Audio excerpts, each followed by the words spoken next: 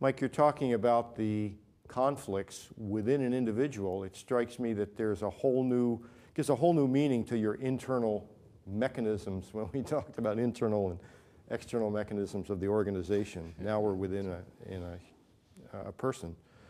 My knee-jerk reaction is to say these strike me as very important theories. As a finance guy, I want to test it. How do we test these things? I don't know yet. I guarantee you they will be testable. We've begun to measure the impact that the course has on the students, the participants, both from the beginning to the end of the course and then at a later period in their life. From the feedback we get from the students, both the participants, both the students that are there and the professionals, both managers and consultants, there's no doubt that it has a substantial impact on their life and their success. But that all needs to be quantified. It's a little bit like the agency paper when we wrote it.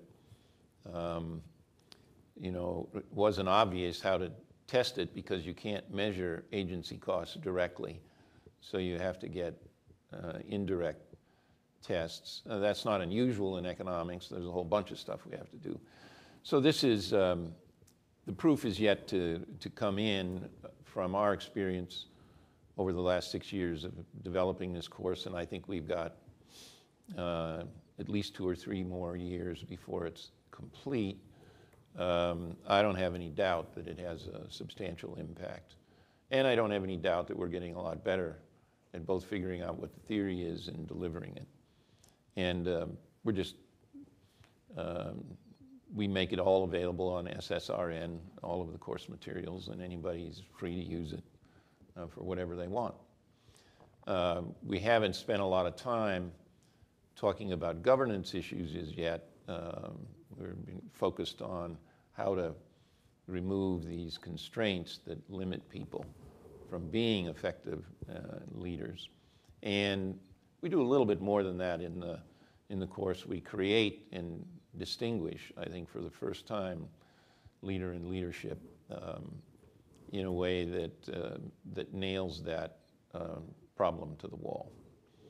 So I'm very excited about it and having a great deal of fun, and it's nice to see that it actually does have some relationship to the work that I've done in finance and organizations in the past. And I do want to thank my co-instructors and co-authors, Werner Erhard and Steve Zaffron and Carrie Granger, who was at the U.S. Air Force Academy. Excellent, excellent. Mike, I'd like to turn to your entrepreneurial side and how technology is changing the profession. Your work in co-founding the JFE has dramatically changed the field. I mean, I think the emphasis on fast turnarounds and clear, concise writings have been very instrumental. SSRN has also dramatically changed the field. The last time I checked, SSRN had over 250,000 abstracts and about 32 million downloads. Could you comment a little bit on those contributions? What led to those, and where do you see the field going? Well, the Journal of Financial Economics arose out of the fact that the profession, in those days we called them the old guys, had very little interest in publishing the stuff that was being produced by these young new guys. And so we decided to resolve that problem by founding the Journal of Financial Economics, myself and Gene Fama and Bob Merton. And in a very short period of time, we did succeed in providing an outlet. Eventually, Renee Stoltz, who had been working with me, came on board and working with me as an associate editor, went off to run the Journal of Finance, and that closed the deal. That part of it shifted, and meanwhile another group of people started the Review of Financial Studies, which also had a big impact, and suddenly all of this stuff could get published in legitimate places.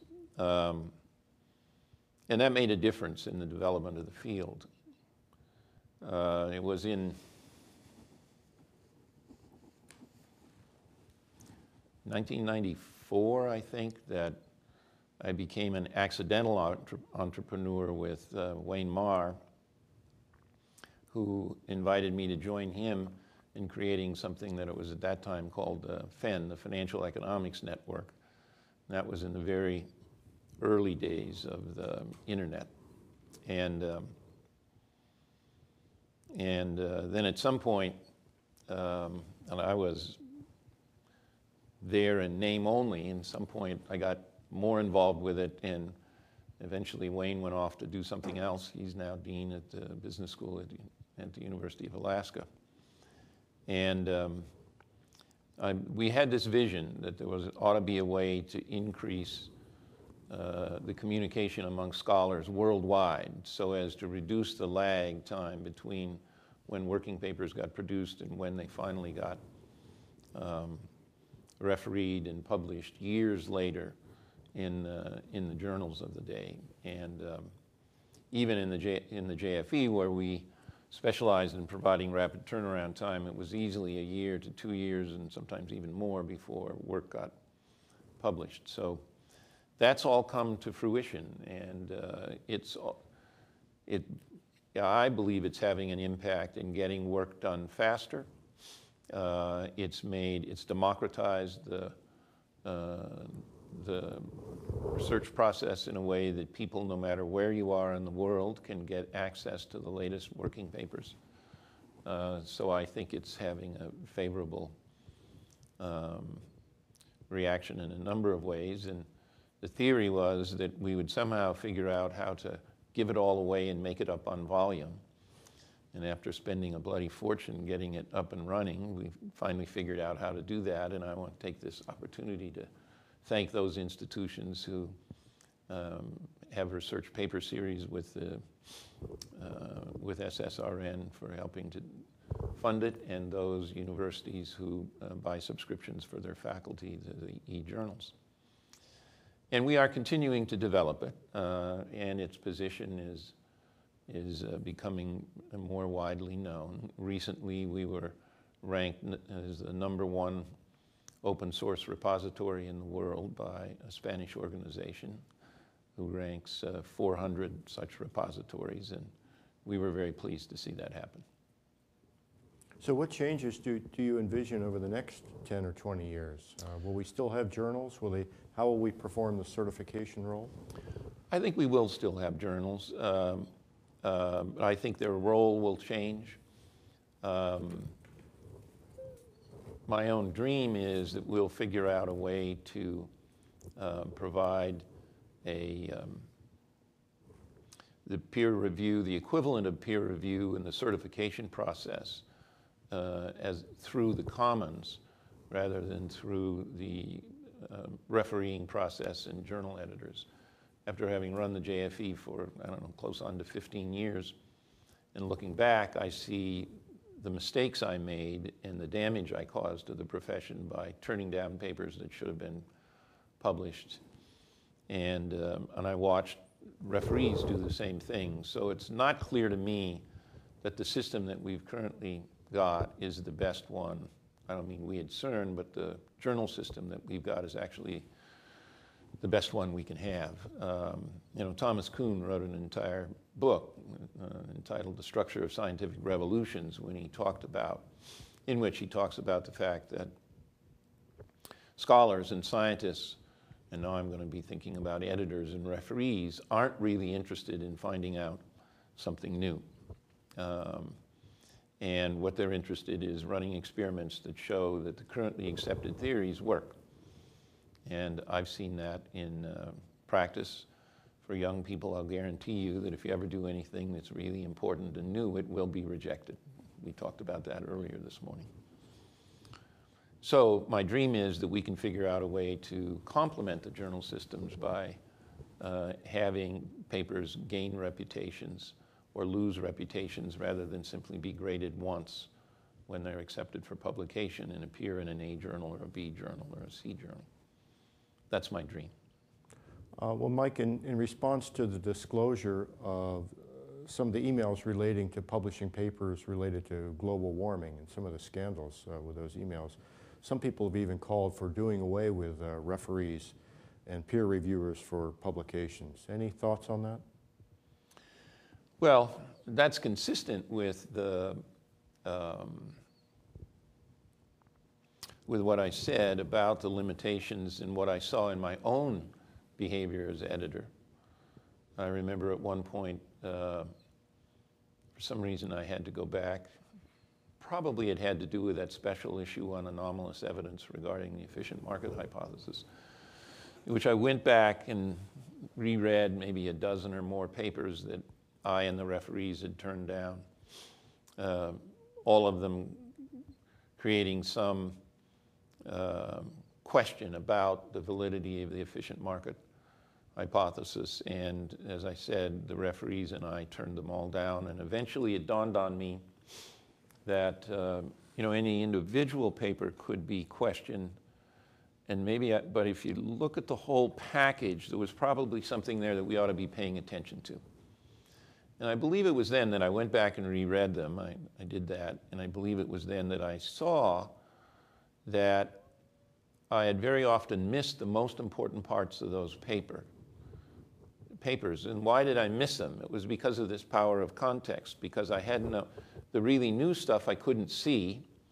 What I had underlined and marked and made comments about was the old stuff. And after some time had gone by, I found myself saying, how in the world did I miss X, Y, and Z in here? That's really good. Now, we've all had that experience with referees and editors. I'm just telling you, I saw it in myself as an editor.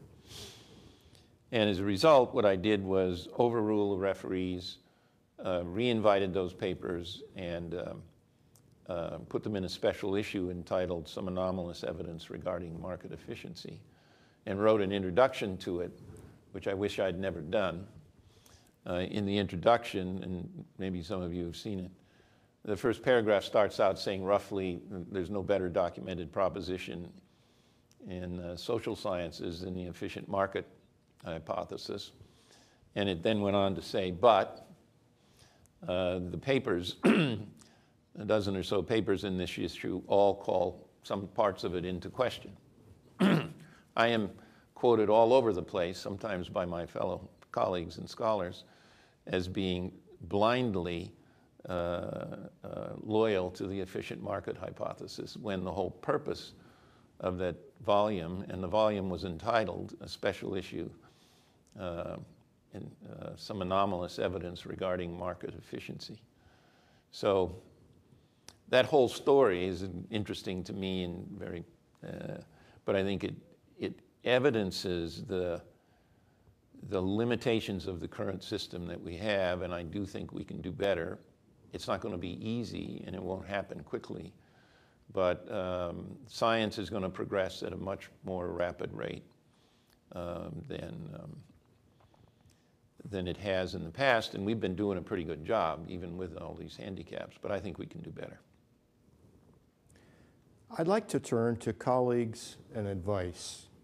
Mike, I introduced you one time by noting that while I wasn't a student of Mike Jensen, anyone that had ever run the market model or used Jensen's alpha, studied corporate governance or compensation or accessed SSRN was in a very real sense your student.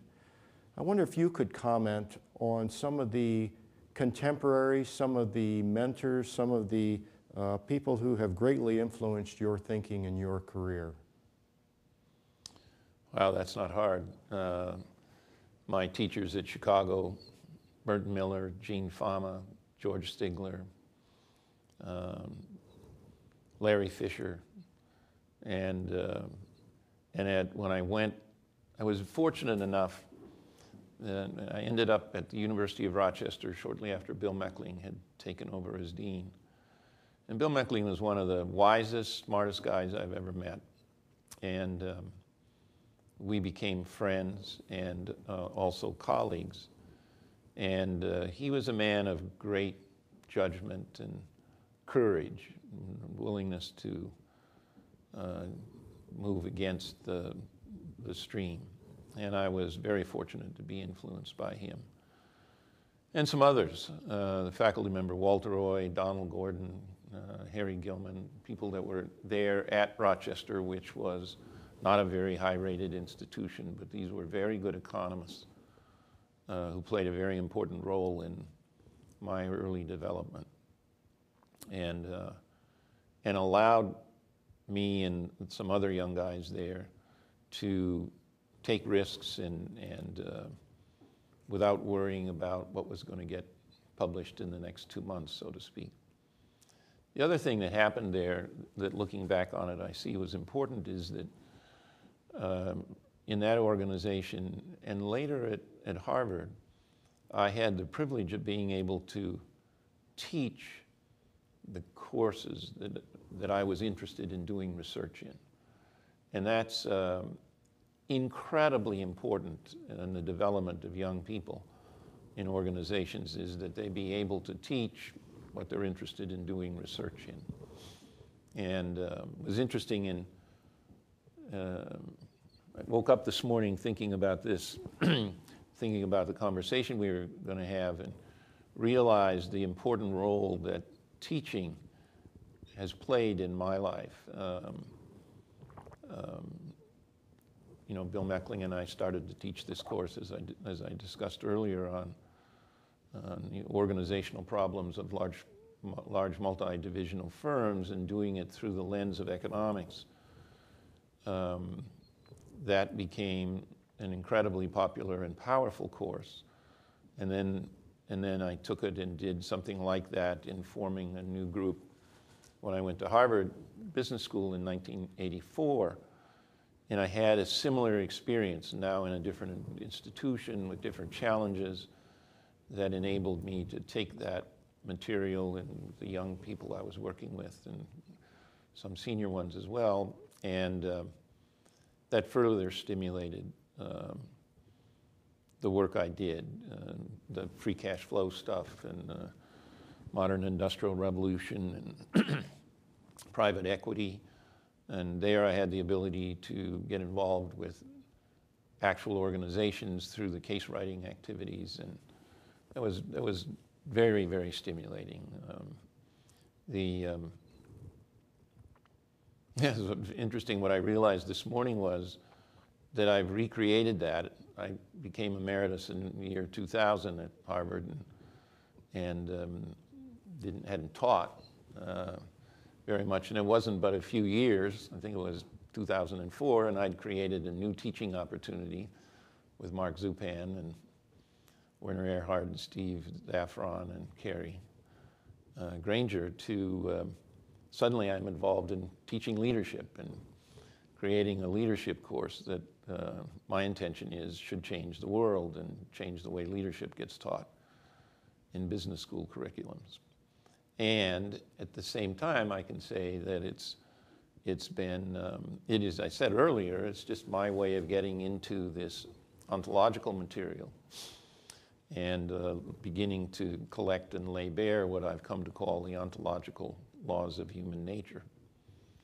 And I am absolutely convinced that it's going to have a huge impact on the world and business firms, and will result in the next 20 years in us doing things in a different way. It's very exciting. Well, Mike, I'd like to conclude with two questions, and the first is advice. What advice would you give to newly minted assistant professors today coming out facing the challenges of today? Oh boy. They really come out at a time with university budget constraints and pressures, both on their personal lives and their personal finances and the organizational lives, that is very different than the growing world that I was privileged to come out in. But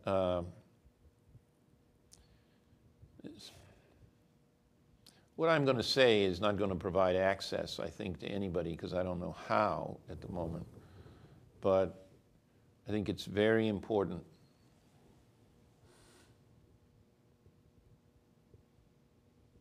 No, I'm going to put it in a different way.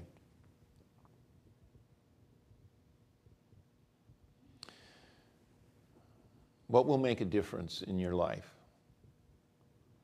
is a couple of things. These happen to be the foundations for great leadership. They're also the foundations for a great life. And they're also the foundations for a great company. And what are those things? There are three things, and I'm not going to talk in detail about them, but you can read about them elsewhere. Not in any particular order, is to come to understand the power of integrity, living a life in which you honor your word. What do I mean by honoring your word? That you, when you give your word and it comes time to keep your word, you either keep it, or if you're not going to keep it, you announce to those who are depending on you to keep your word that you're not going to keep it, or you're not going to keep it on time, and you clean up the mess in their lives that you caused by not keeping your word or not keeping it on time. That's integrity. The second thing is authenticity. As an individual, being true to who you are, not presenting one face to the world while there's actually something else going on. And that is as important and powerful as integrity in getting along in the world. Now, people will pledge allegiance to authenticity, and very often what they do in trying to become authentic is to go out and act like an authentic person. Now, if you're acting like an authentic person, you're not being authentic. So this one, I can give you an actionable pathway to authenticity. It starts with being authentic about your own inauthenticities. That's the path to authenticity. And it will have a huge impact on your life and your productivity. Lastly, and this is, all of these come straight out of this work on leadership, and I owe a great deal of thanks to my co-authors for helping me to understand them. The last thing is, and I don't have a short word for it, we call it being committed to something bigger than oneself.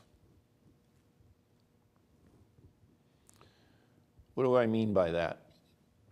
I mean being committed to something bigger than you and your personal concerns. What do I mean by that? If you're committed solely to your wealth, or solely to your fame, or solely to how good looking you are,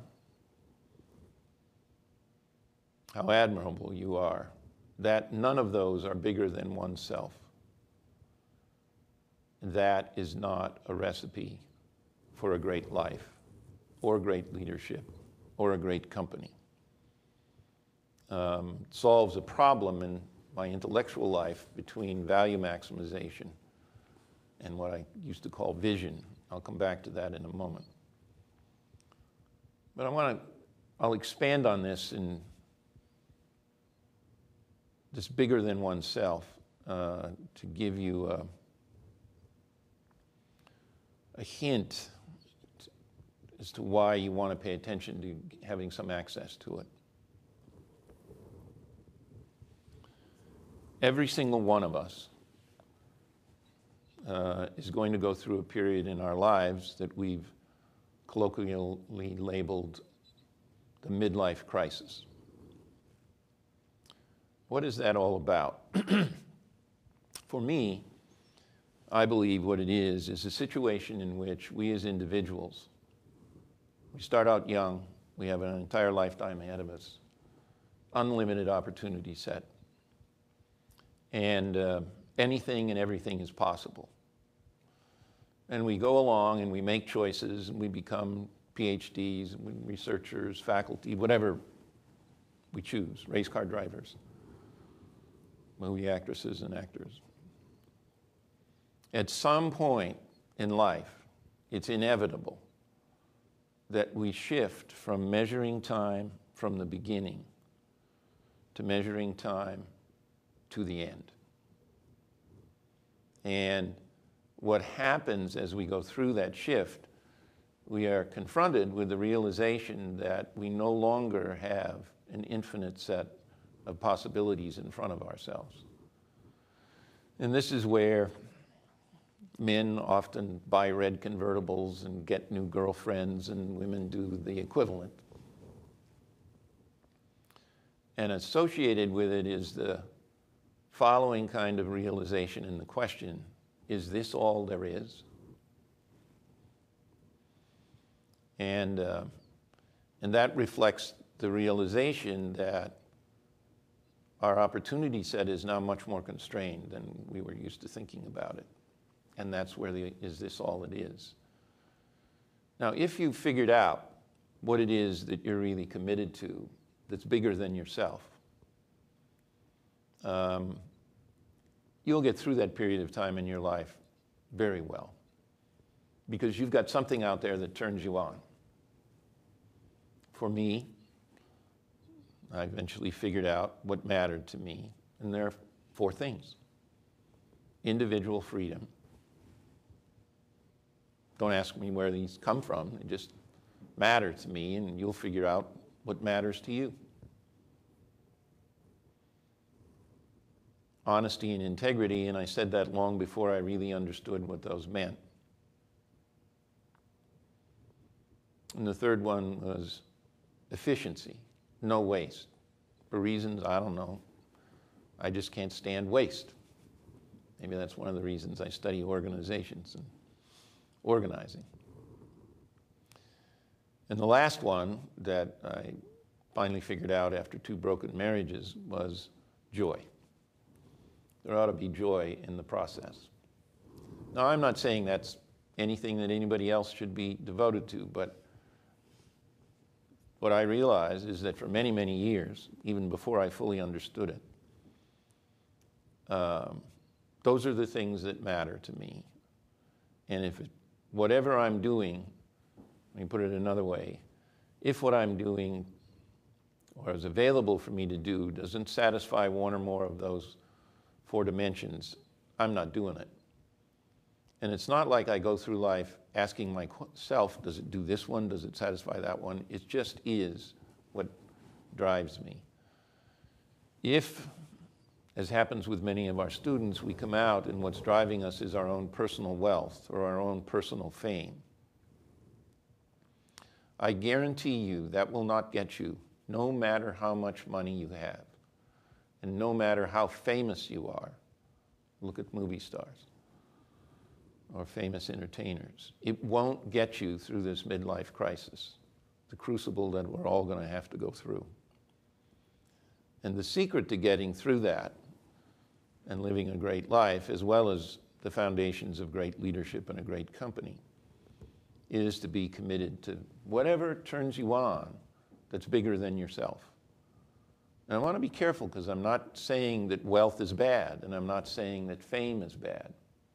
But if that's all you're committed to, and there's not something bigger that involves something other than yourself, you're going to find a hollowness in your life. Now, let me say a few words about how that applies to companies. And you know, I've been a loud advocate of value maximization as the objective function. Later in the paper on stakeholder theory and value maximization, argued that value maximization is not a vision, it's not a strategy, it's simply the scorecard that tells you how well you're doing in that strategy. And I never could complete that argument in a way that was satisfactory to me, but I now think, and I will write something up to complete it, I now think the answer to that question for a business enterprise is that it must be if it's going to be really great, it must be committed to something bigger than itself. That means it has to be committed to something bigger than value maximization. Value maximization, or value creation or value destruction, is the scorecard that you use to decide how you're doing. But if you're going to have an amazingly successful business, it's going to have to be committed to something out there, bigger than itself, like ending cancer. Genentech, something like that was at the source of that company. SSRN, revolutionizing the way research gets distributed and therefore the way it gets done. Every great company, people aren't going to wake up in the morning and come to work with passion to maximize the value of the stock. It has to involve something that's bigger than the company, service to its consumers. And that's a very important part of every successful company. The American automobile industry didn't have that for a long time. Porsche has it. They are absolutely committed to building the best automobile and the fastest automobile in the world. And they've done a remarkable job in a small niche.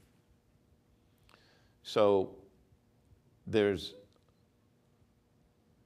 what I have to say in terms of advice.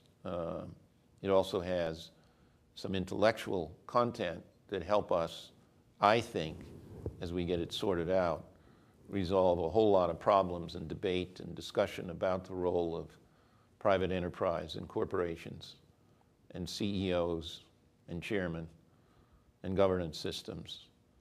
And the thing that's been missing, we've all kind of understood, and maybe certainly I didn't have it as well formulated now as I do in terms of integrity and authenticity, thanks to my co-authors. But I think the thing we really have missed is this bigger than oneself, or bigger than the company. If that's missing, there's something hollow. You won't get through those crucibles. You won't. And in their personal lives, if you've got that, you figured out what that is, you aren't going to have a great deal of trouble with the midlife crisis when you start measuring time from the end.